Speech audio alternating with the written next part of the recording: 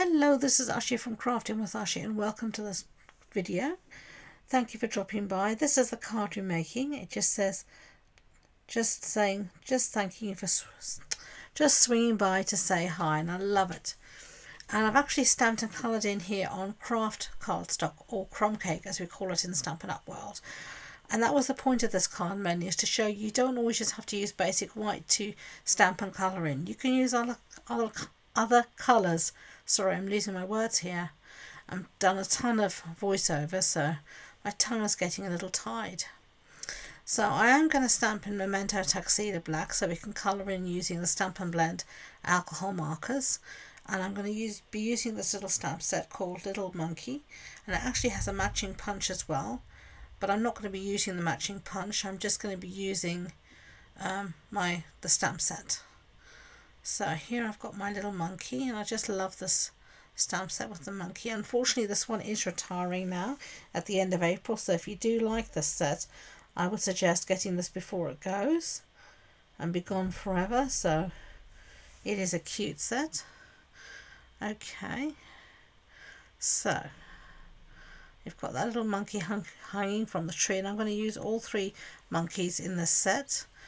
So I'll have it in 3 different places on my card, and it just gives a little bit of a visual triangle, I think, which helps when designing any card.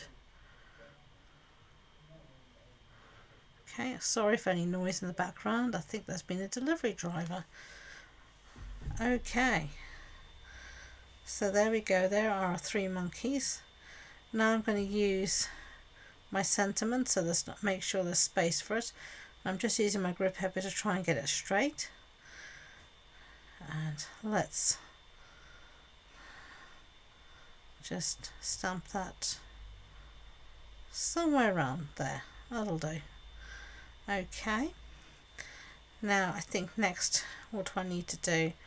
I think I'm going to stamp here some foliage.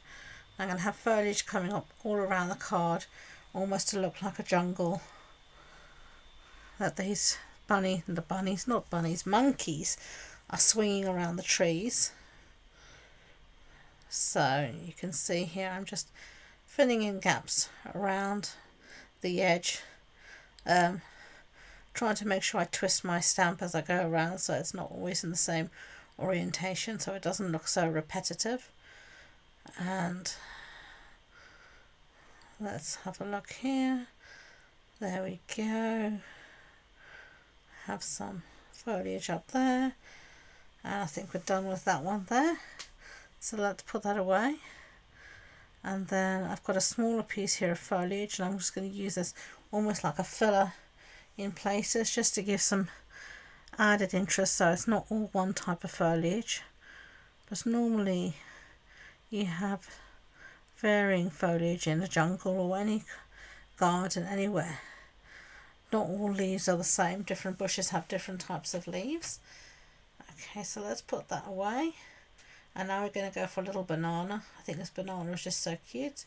And I have this hanging from one of the paws of my monkey. And sorry if my head's in the camera there. Okay, so that's what we have so far. Isn't that cute? I think so. Okay, so all our stamping is done now, and we're ready to start colouring. So let's clear the decks, straighten everything up, and bring in our Stampin' Blend alcohol markers. And the colours we're going to use today are quite a long list, and you will find them all linked below and listed below in the description box. And we're going to start off here with some pecan pie, and also some crumb cake, and I think I've also got here some copper clay as well. And you can see here I'm just going with a darker colour and then going to blend out with the lighter colour, sometimes going backwards and forwards as I want to do between the two. And you can see here I'm colouring in my monkey, going with the darker colour first, almost just outlining the monkey, and then I'm going in with my lighter colour, and this is what do you call this? Crumb cake. So that's tone on tone, crumb cake on crumb cake. And you can see here again, going with the darker colour and then going back over, adding extra highlights where I want it. I tend to do this quite a bit. Initially when you colour on this cardstock, it's just going to look, everything's going to look almost wet, and you might always see the colour, but as things dry you'll find the colour really comes through. Now I'm going to use some petal pink here for their cheeks and their ears, and then I'm going in to colour in my leaves, and here I'm using some Granny Apple Green, and you can see here I'm just adding a few highlights here and there in my darker colour. And now I'm going to go back to my monkeys after they've dried a bit and add a bit more colour in there, because I really want them to show up. I don't want them to blend into the background.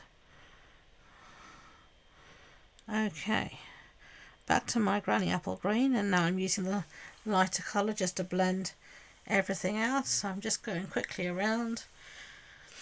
This has speeded up quite a bit, so don't sort of think that I did this in real time. This has speeded up at least 5 or 6 times the speed it took me, but I didn't think you wanted to watch me for half an hour colouring in. Okay, so there we go, there's our colouring. Going to add some colour for our bananas. That's in Daffodil Delight. And then I'm going back in with my darker colour of my Granny Apple Green.